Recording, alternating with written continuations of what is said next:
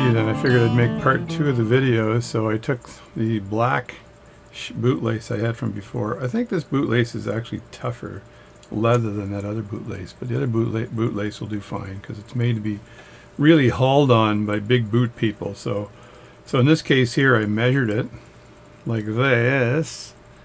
I went around the small end of this counter shaft at the top here. So I went in the small end of the counter shaft, and then I measured it so it would be all set and tight as they say. And I just want to make sure it's not too much of a wrap in there. So as I move this around again, I want to use the tough part of that leather to go through. So I want to make sure that the smooth face seems to be the toughest part. So when I put this boot lace back on the lathe, say that 3 times fast, right? Then I should be in a good position here. Let's see, is that squared off? Not really, but it's not bad. So I can squeeze this in here just like I did before. Shift it like that, squeeze it against the back, shift my hands over, and then just tighten that up, right? Just like I did before. And now I want to make sure these are kind of even, so push that one down a bit, and I want them both down further so that there's not too much bending going on. This one can go down just a tad more, I think, like that maybe, and then move it sideways a bit. And I'm going to put a little screwdriver in here because I want to make sure it's bunched in the bottom as well. And then do this side here, so make sure it's bunched in on this bottom part too. There we go. That's not bad there. Now that I got it in this situation, I can tighten this up a bit. Now it's not going anywhere. It's going nowhere. So quick watch check. This is a gorgeous watch. So this is my San Martin watch, and it's a homage for another kind of watch that starts with a T. So it even has the San Martin symbol on it, and these buckles, actually each one of these are screw in, so they're tough as heck to get in and out, but they're beautiful. So there you go. There's the screw in right there, right? So they start back here, and there's a couple of them here and a couple of them on the other side. And it's a fully milled clasp. You can tell I wear it a lot. There's a lot of dirt in there, and you can clean that up. And just a gorgeous clasp on it, right? So it's a double hook on the clasp right here, and here. So when you press that in, it goes like that, sprung, and it's just a gorgeous watch. So this is ceramic bezel insert here. This is all stainless steel, aluminum, stainless steel, not aluminum, stainless steel. And you can see just gorgeous finishing on this thing, right? Just gorgeous. Even the edges here are trimmed nicely to map up, and got a few scratches on it already, as you can see. And that's from wearing it. I love to wear it. There you go. And there it is. That's my watch check. It's my San Martin. It's around 400 bucks, I think, something like that. But I think it's basically a $1,000 watch that they charge 400 bucks for because it's made in China, and you don't have to pay as much. So let's get back at this video here and continue on. Alright, so I got to do the same thing I did before. I got some fishing line, little piece of fishing line here. So I'm going to get another piece of fishing line. I'm going to do that even before I start reaming this thing. And again, this fishing line is amazing. Let me see. The hardest part of fishing line is finding the end of it. If I stick the tape down and pull up, am I going to get some fishing line? Come on, where are you? Oh, I got something here, but I think that's not, is that right? Is that the fishing line? Yeah, that's it. So I found it. I found it, ladies and germs. So I'm going to get a good piece of it this time, so I don't have to fart around with not having a long enough piece of fishing line. And put the tape back right there on the fishing line. Try to stay in focus here, and then I'm going to use these. These are like toenail clippers, but they're pretty good. They're not squared at the end, so I wouldn't recommend it for doing anything that doesn't absolutely have to be squared, but they're really, there we go. They're really good. And then I'm going to thread the needle. Threading the needle. I need to cut those both fingernails. So this thumbnail here was really handy today when I had to open up a pocket watch. And I'm going to show you how I did that in 2 seconds. It's show and tell day today, okay? Just in case you're curious. But I do have a lot of people that appreciate my videos and say keep making them. One gentleman said that he looks forward to them whenever he sees it a posting there. He just can't wait to watch it, okay? So I got my own little Netflix channel going on here. There we go. That's good there. I'd like to teach you how to make a fishing line too, eh? So let me just point this here for a second. So there's the watch, and I use my thumbnail to get under here, and I can pop that open, and then my thumbnail goes under here too. This one was already open, and there it's ticking away beautifully. I had a great job on this watch. It's an old Waltham. It's a WM E-L-L-E-R-Y, Ellery, Waltham, Massachusetts. W.M. Ellery, Waltham, Massachusetts. We just shut that down, leave some famous fingerprints on there, and then shut this one down too. And I can get my thumbnail under there to open it. So I'll leave my thumbnail long until the new year. And there, the watch is absolutely impeccable. That is the exact time right now. So just love this watch. Just love it. It did a lot of work on the setting mechanism, but once I got it working, and it's lever set, so again the thumbnail is handy to pull out the lever set mechanism. Just go and then pull it out. So just want to make sure it's not long and disgusting when I go back to work. There you go. As long as I'm working at home, no issue. So let's start reaming this thing out here. So here's what you're doing here. You just get a close up on this so you can see what the action is. So find center and make sure you're the center of the leather, the piece of leather, like that. And there's enough leather on the end so that the leather is not just going to fall out on you. So I'm just going to go down just a bit more, because all the stress is pulling upward from this position. So I'm just using these broaches, they're called, but you're reaming with the broaches. These ones go through pretty easy. So there we go. That one's a little off from center, I think, but it should do.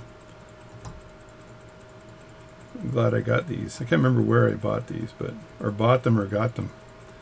Sometimes I get donated some watch tools from people, but usually I end up buying them, so there's usually not that much donation going on. It's more purchasing than donation. And squish this down a little more to get that butterfly bolt out of my way. So there we go. That's done.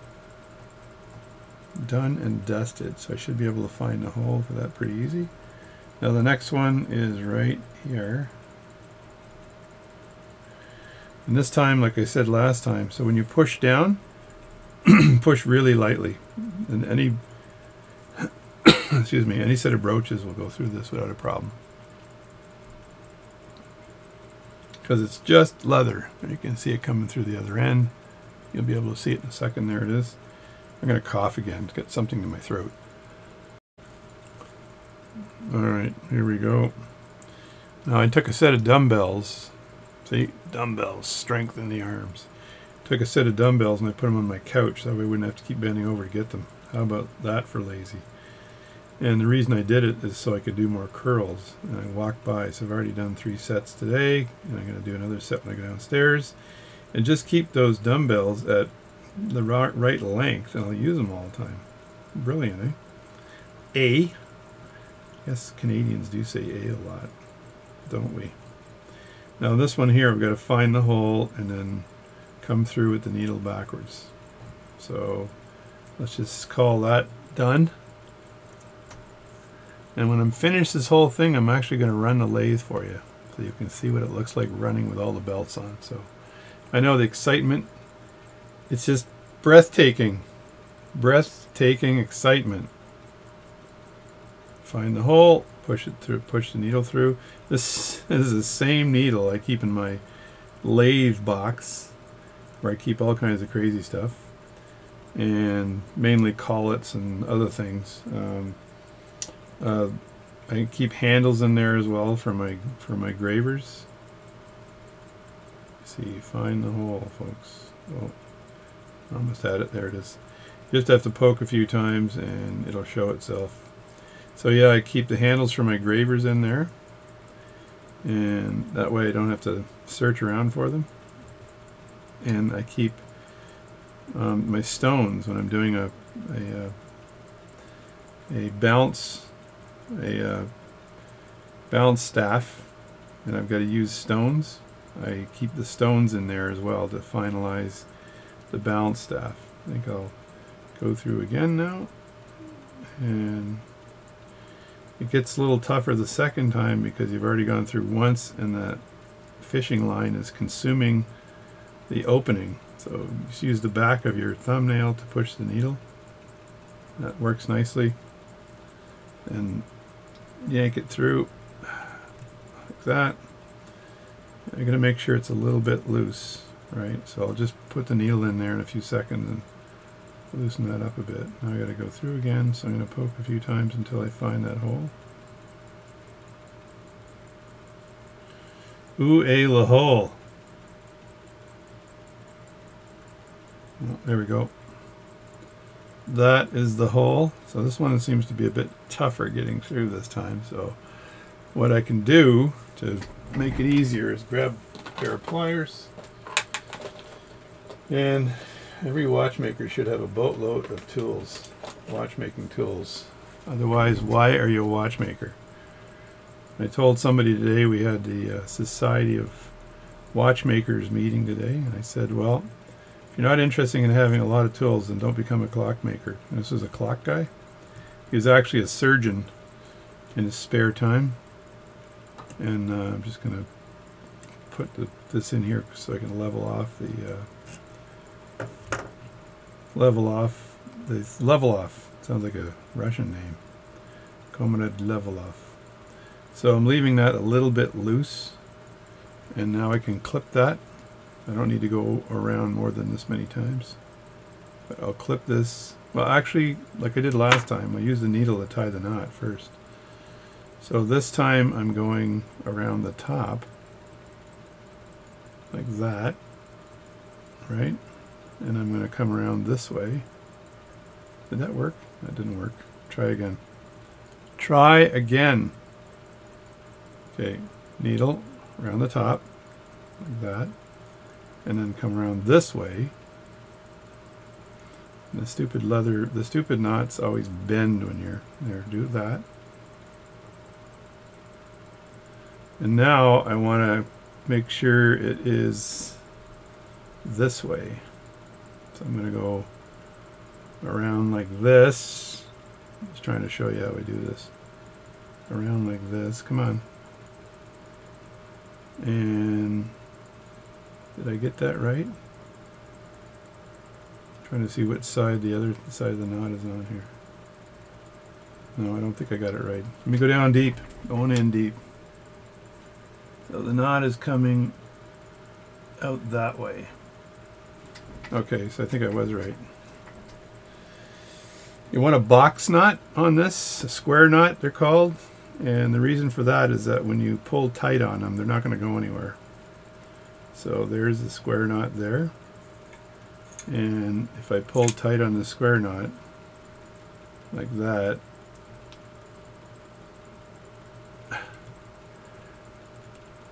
that's good enough there, then it shouldn't be an issue. And I want to clip these again because I'm going to burn them. So we just leave enough to be burnt, and that should do. There we go. I'll put that needle aside here. these clippers aside, get my divisive fire out. Now if you burn this too much, it'll burn the actual stuff and then you're screwed. Trying to angle this properly here.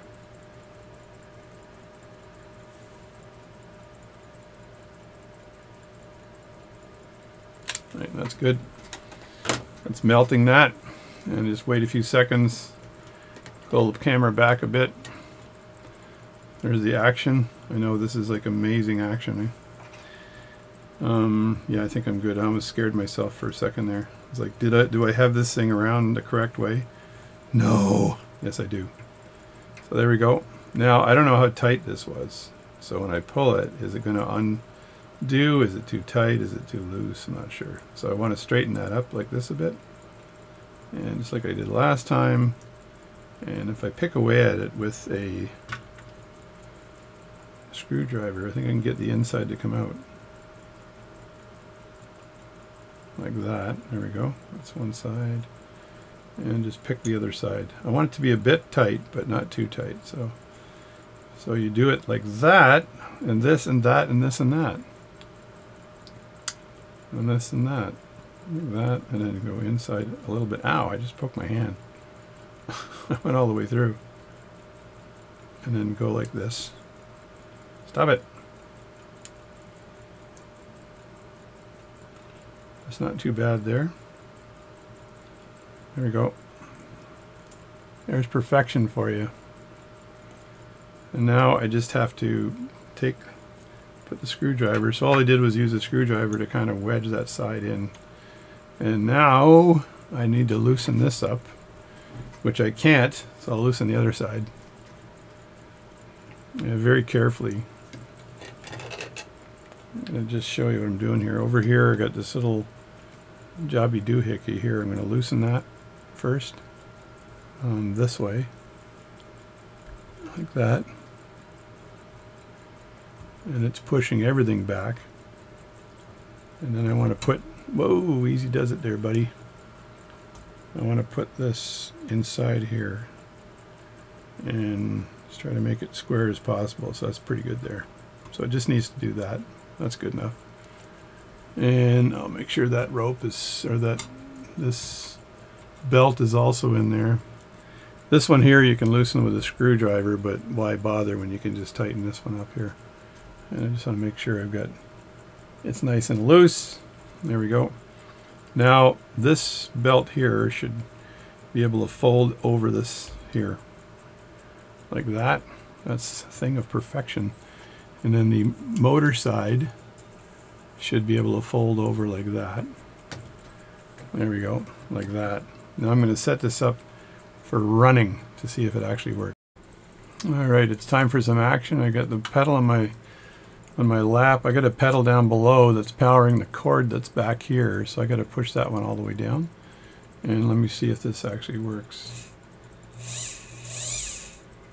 And I've got this, the pin is out there. Yeah, we're good.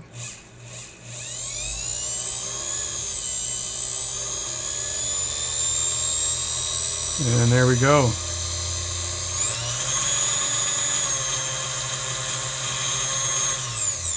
Now I should tighten this up a little bit. I've got a, like I said, I can just loosen this here and then tighten this back a bit.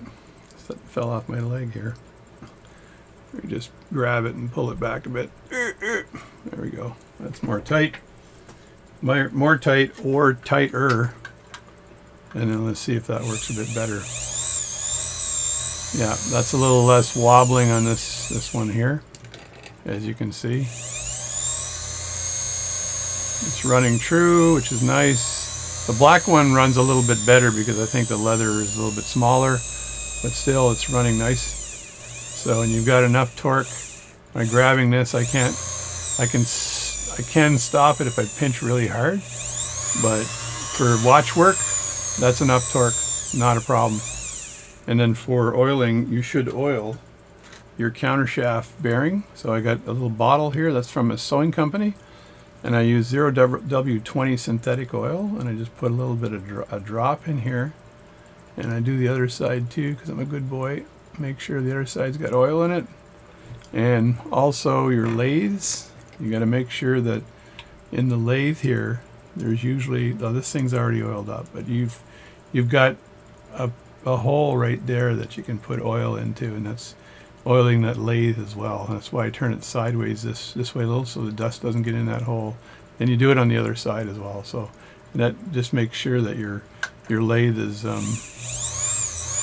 running well. So that's it there. So now this particular lathe can be run independently.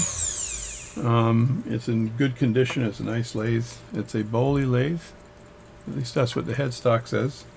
So there's my video. So once again, thanks for watching my channel. This is part 2 of making the leather belts for Watchmakers lathes. And these are nice little belts, and they work like really well. Run that for a few seconds. This one's hairier. I think I need to trim the hair off it. Probably burn it off with my thing. So anyway, they don't make any noise. The engine's noisy, but the lathe's nice and quiet. All right, the last thing I got to tell you to do is that when you're doing this, after you've finished it, then take the tension off the belt. So just roll the belt off on one side, let it hang, and then roll the belt off. I usually take it off the motor side and let it hang there too. So the tension's off these belts. Not that they'll stretch a lot, but it's good to keep the tension off them. Plus you're keeping the tension off the counter shaft and off the lathe. The headstock, that's the headstock. This is, I've got a lot of lathes. This is not one of my, I think it's from a expensive perspective, it is a Bowley, so it's not a cheap lathe. But I've got some lathes I use for making, for repivoting and that sort of thing. But the counter shaft is aces, man. It's excellent. I could drill a hole and put another screw here, but not needed because these 2 screws here are solid, not an issue. And I'd made sure that this is at least as tight as it needs to be. Make sure your spindles are all lined up properly on the lathe, on this and this, so it's all perfectly lined up. So I built the bracket in the back for the motor. It's not rocket science. You just have to buy the right hardware and make sure it all fits nice. So there you go. That's a lathe setup. It gives me a counter shaft. The middle one I don't use. I guess you could use that, put another belt on it and use it to drive maybe a pivot file or something like this on the other side, right? So but I usually don't bother using that. You can unscrew it on the side here and move it around too, so it lines up properly. Anyway, that's the lathe. That's part 2 of making the belts for the lathe. So there you go. Hope you enjoyed the video. Please leave a lot of comments. I like the comments. I enjoy answering back. If you want any advice, let me know. I can give you good advice and I can give you bad advice. It's up to you. You take it and use it the way you want to. There you go. Thanks a lot and take care. Bye-bye.